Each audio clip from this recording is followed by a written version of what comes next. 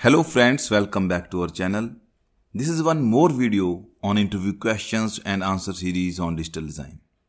In one of my previous videos, we discussed that how to design an overlapping sort of sequence detector to detect 101, and in the same video we discussed few other examples also. The condition there was you have not to use a state machine. But in this video, I am going to ask you how to design a non-overlapping type of sequence detector to detect the same sequence, that is 101. Here also you have not to use state machine method. The only difference is, in this case our sequence detector is non-overlapping. Actually, at the end of my previous video where we discussed the overlapping type of sequence detector, I asked the same question whatever you are seeing on your screen. And many of you answered it, and many of you answered very well. It was correct. But now I am going to reveal the solution for all. Now without wasting much time, let us get started.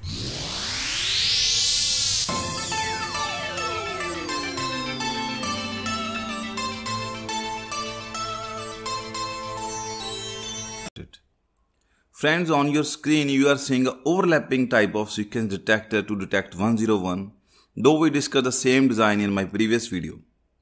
But why I am sharing here? Because to develop a non-overlapping sequence detector to detect 101, I am going to reuse this design.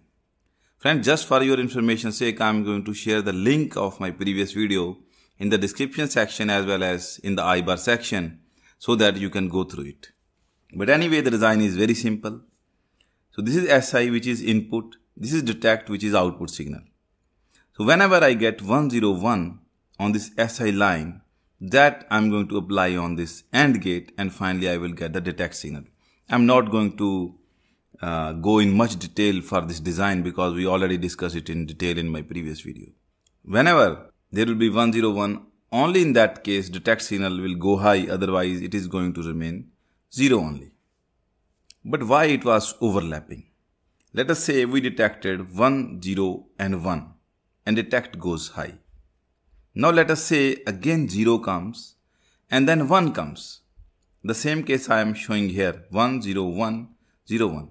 In that case also we will get this detect signal going high as shown in the figure here. That is why we call it as an overlapping type of sequence detector. But now in the non-overlapping type of sequence detector, I want detect should go high when I detect 101. And again, second time it should go high when again I should get 101, and there should not be any overlapping of the sequence. Now let me show you the design of non-overlapping type of sequence detector to detect 101. So this is how I designed the non-overlapping sequence detector to detect 101. Friends, the design is reusing the overlapping type of sequence detector. I am here using 2 flip-flops. The only change I made is I put a multiplexer here. So actually in the beginning, just assume that detect signal is 0 only. So 0 is applied at this flip-flop and this flip-flop is giving 0 at its output. And at the select line of this multiplexer, I am applying 0. 0 means I am passing output of first flip-flop to the input of second flip-flop. So it becomes the same design as overlapping type of sequence detector when detect is 0. There is no change. You can assume that there is no multiplexer here. Now, when it is exactly same as 101, so let us say in the first clock cycle I applied 1 and in the next clock cycle I applied 0, it will be passed here. Then I applied 1. So now I am getting 1, 0 and 1. That fulfills the condition of detect flag to go high. So detect flag will go high. Friends, till this point everything is fine. But now as per the requirement of non-overlapping sequence detector, I should discard these 3 bits. And in the next cycle of detection of this detect signal to go high, new 3 bits should be considered as a 101, then only this detect signal should go high. So how I am going to do that? So I will not allow this 1 to propagate to any of the flip-flops output. Then my problem is solved. So how I am trying to do that? So when detect goes high, this will be applied at this flip-flop. Okay, at this point of time I have 101 at the output of all the flip-flops and the select line is 0. But detect goes high here, which is at the input of this flip-flop, but output of this flip-flop is still 0. Now in the next clock cycle, let us consider I got 0 here. So this 1 will be propagated at the output of this flip-flop. Now this flip-flop 2 will pass 0 from its input to its output. And the detect was high, so detect will be passed at the output of this flip-flop and it finally will be applied at the select line. So this 0 will be start passing at the output of this multiplexer. This node will be high, output of multiplexer will still be 0 because I don't want to propagate this one. And output of flip-flop 2 is also 0. Friends, under these conditions, when this node is 0, this node is 0, this node is 0, detect flag will go 0. But still, output of the flip-flop will be high. Now let us consider the next clock cycle. Let us say I am again getting 1. Now this 0 will be passed at the output of first flip-flop. Because the flip-flop 2 input is 0, so 0 will be passed at the output of flip-flop 2. That means whatever 1 was here, it is not considered at all. And detect was 0, so 0 will be passed at the output of this flip-flop. That means again output of flip-flop 1 will start passing at the input of flip-flop 2. So it will become again sort of overlapping type of circuit.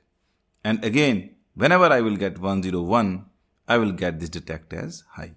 Friends, this is how I try to achieve non-overlapping type of sequence detector to detect 1, 0, 1.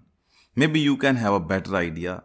So if you have any type of idea apart from this idea, whatever I shared, please share your idea in the comment section and maybe we can discuss it there.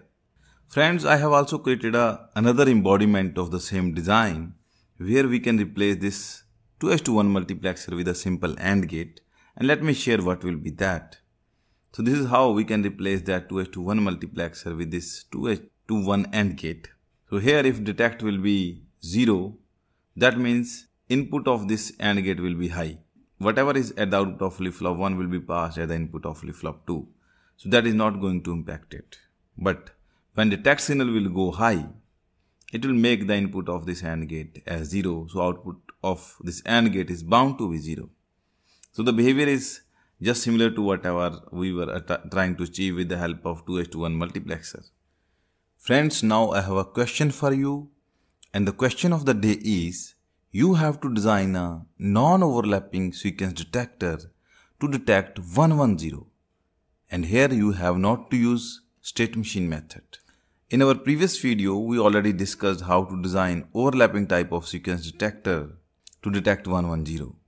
But here in this case, I am asking to develop non-overlapping sequence detectors.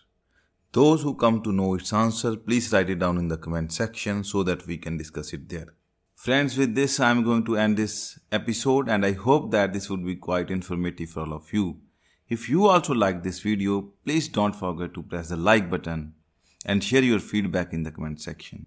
And in future we are going to create many such videos, so don't forget to subscribe my channel, and to get the notification of all the upcoming videos, press the bell icon. Thank you so much for watching.